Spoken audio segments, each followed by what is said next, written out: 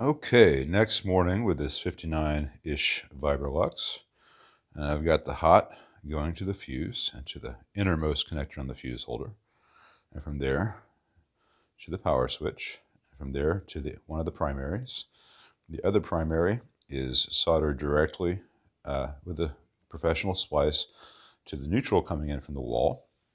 That is heat shrinked and tucked away with everything else. And then the ground is longer than the hot and neutral. And I've said this in many videos, but I'll say it again. The reason for that is so that if the power cord were to pull out of the cabinet, the ground would be the last one to possibly break. That way, say that you don't do it that way and the ground breaks first, and then the hot breaks first and the hot touches the chassis. Well, the chassis would not be grounded at that point. The chassis would go live, which means that you'd have 120 volts AC on your guitar strings if you're playing the amp at the time, or just on the chassis if you were to touch it. This way, if the hot breaks free, because it's the shortest of the three conductors on the power cable, and it touches the chassis, well, the chassis is grounded. This hasn't broken yet, so it'll just short out. It'll trip a circuit breaker, but you won't be electrocuted. That's nice. So I've got a new 3-watt 470 ohm wire wound here, and then a new old stock 22K here. I've not done the biasing yet. I'm going to power it up with tubes and measure where the bias is now to see how close or far from the desired bias range we are. Then I'll choose which bias circuit to use. The owner provided, let me pull this out, this little Spectral 50K multi-turn pot. And while it's a fine pot, first of all, I don't want a 50K pot. 50K is way too much bias range, especially with a continuous turn like this. You would have to turn and turn and turn and turn and turn. Second of all, there's not a great way to support this kind of thing on an eyelet board. So I will return this with the rest of the parts. It's a fine part. It's just not the right part for this application. I have many parts. In general, I don't need to have parts provided by the owners. In this bag are some other Jupiters that he provided in case I need to replace these Astrons, and that's fine. And some little generic 25 microfarad 25 volt caps for coupling caps. I would use these if there was nothing else to use, but I have these Vichets in stock, which are a much better quality capacitor. And you can't find these Vichets at places that sell parts for guitar amps. You know, I have vendors beyond what most people who do this at a hobby level are aware of.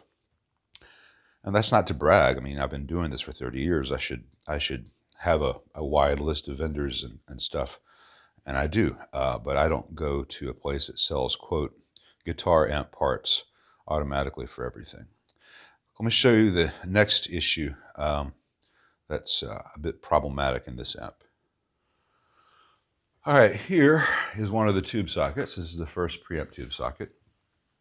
And I tightened up these little cups a bit, but the cups themselves have a lot of wiggle within the tube base. These pins are just not very tight, even though they are compressed themselves and will make good contact with the pins of the tube. There's just going to be a lot of wiggle with these.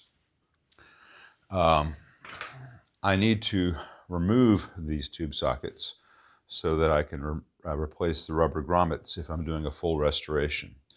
The issue being here that they have this ground wire going to chassis, which is soldered both to the tube socket itself and to this screw. On many Fenders that I've had in the past, the solder joint has just been made to the side of the tube socket, not to the screw. So I'm about to find out if I can actually desolder that well enough to be able to remove that screw. All right. While I was waiting for the soldering iron to heat up, I dipped a paper towel in some isopropyl to get some of the dirt off the chassis in this area. and end up making a horrible, horrible smudge.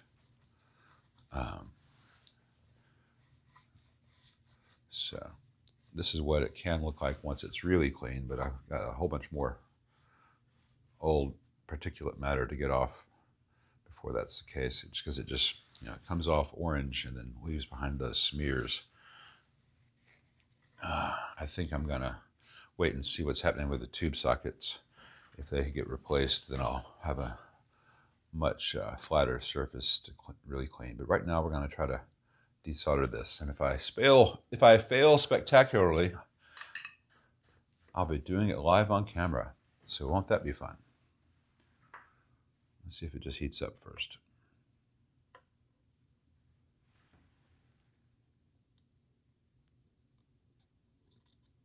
Okay, that's not so bad. Now I got it on that screw and it's on the tube socket. So let me see if I can wick some of that away so they're not mating to each other, which is an inappropriate thing to do on this channel.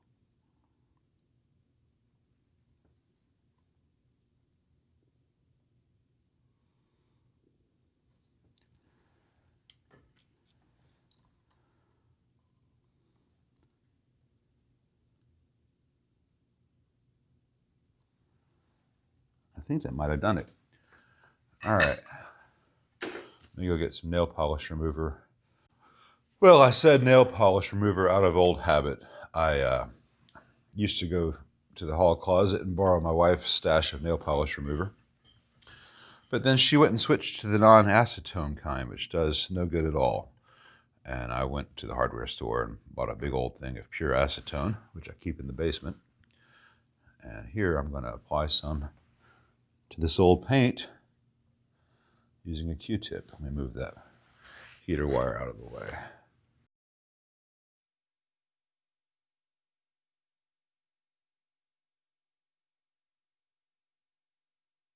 All right, let's see if that's sufficient or whether I need to do anything heroic.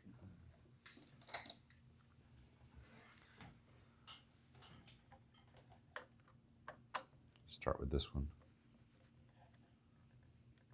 This is also the kind of thing that drives me nuts when I do a typed up service record / invoice for these things.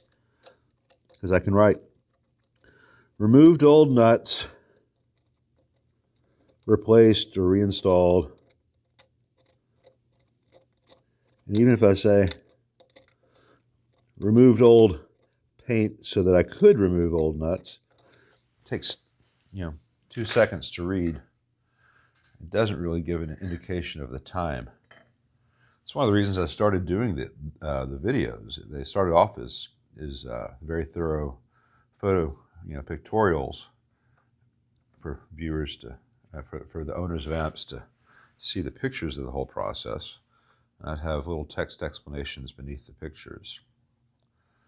And then as the price of video came down, it was actually faster for me to start doing videos and just, talking rather than typing what I was doing and why.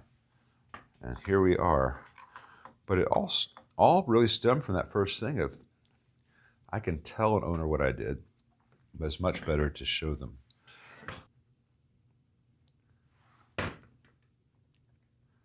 Almost there. I think the nut's free and it's just sticking in the old rubber grommet. All right. Success.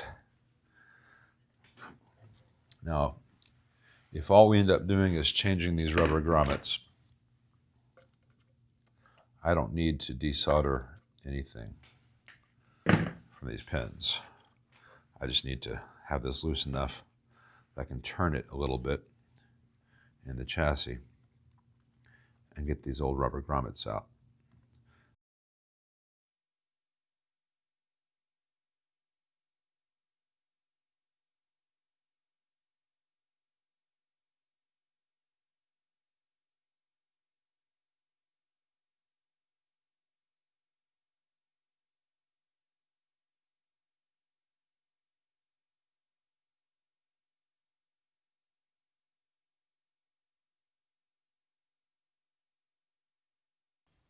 All right, time to put the new grommets in.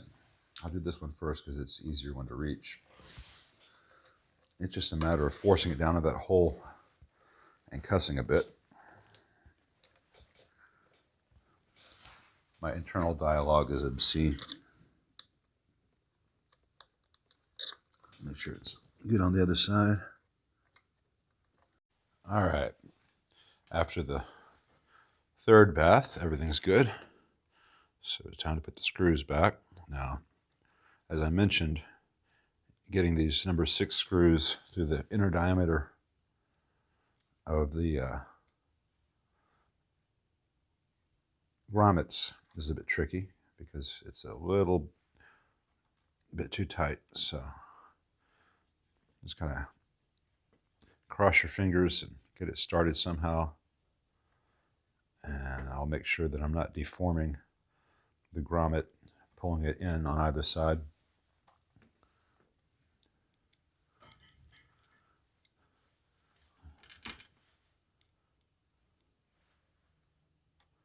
Again, there's a case for doing things like this by hand.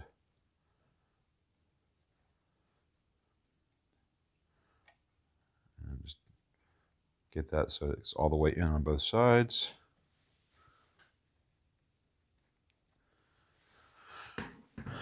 Let me do a visual inspection. Okay, the grommets aren't going anywhere, aren't lifting up on either side.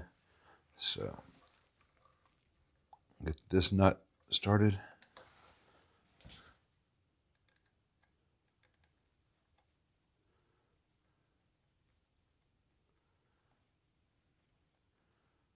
And what is the right amount of compression?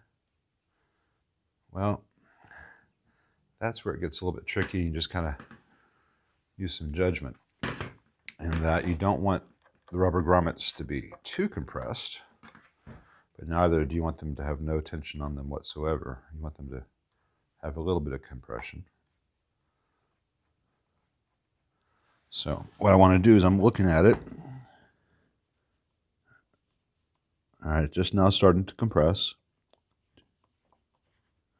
I think that's the right amount. So it's about that thick. A little bit more on this one.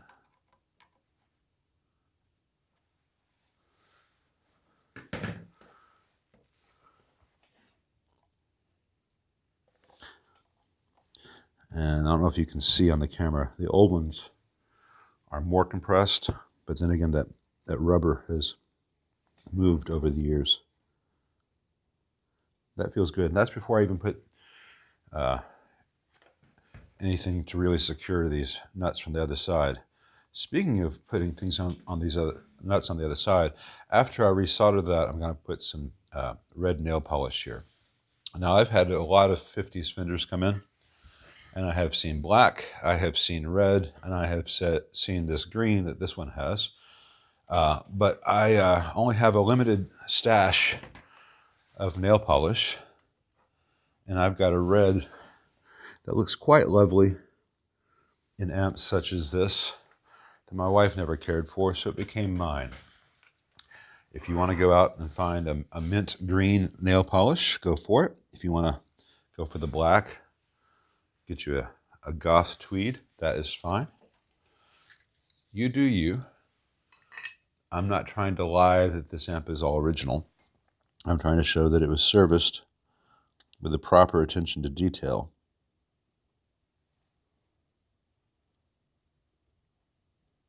Proper, in my case, being more about the performance and sound than about a slavish copying of pure originality, such as the color of paint.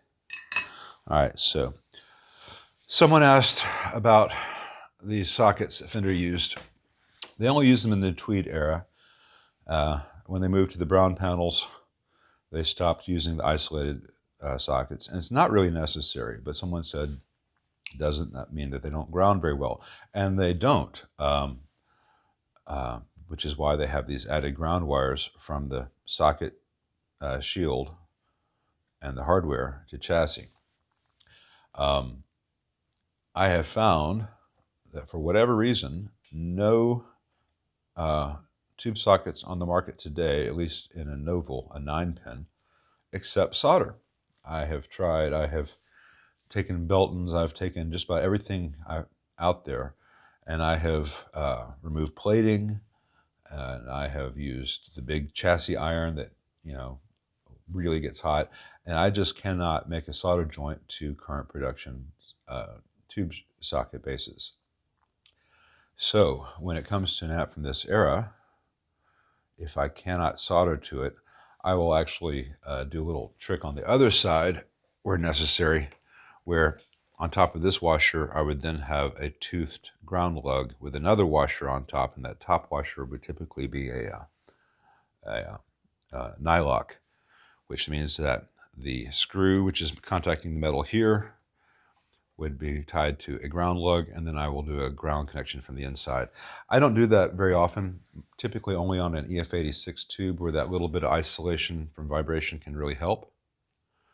In an amp like this, if I wasn't trying to preserve the originality, I would just replace with new Beltons and be done with it, because the chassis isolation isn't really necessary for the good performance of the amp.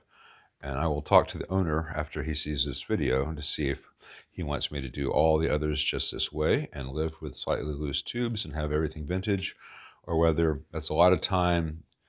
He'd rather have everything rock solid, put in some new Beltons, abandon the isolation, at which point we would do a true 3.3 volt on each side heater supply with no ground reference, and we'd put in some screen grid resistors. But in case he wants to go forward with this, now that I've got that soldered, I'm going to very carefully apply the red nail polish to this one and this one, which just keeps the nut from vibrating loose. And once that has dried, I will put these wires back in place. We'll put tubes in, and we'll see how it's sounding after the filter caps change and all the new grounds and the ever so important V1 tube socket being changed out. Sorry about that. My feet's too big.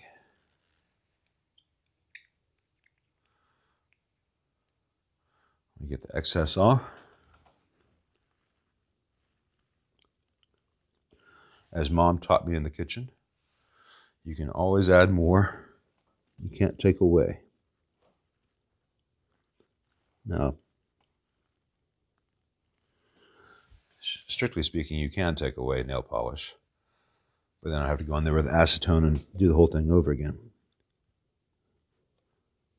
Just making sure that the threads have it in it, and where the threads contact the base of the nut, it's there.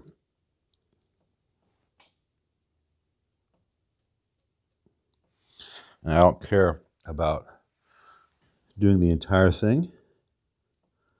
I do care about having enough connection through this acrylic once it sets up that screw won't vibrate loose. And I don't want it to spill down over the grommet. So I think that will be good once this sets up. So I'm going to give this 15 minutes or so. Then I'll put the wires back in place, and we'll put some tubes in here, and we'll see what it sounds like.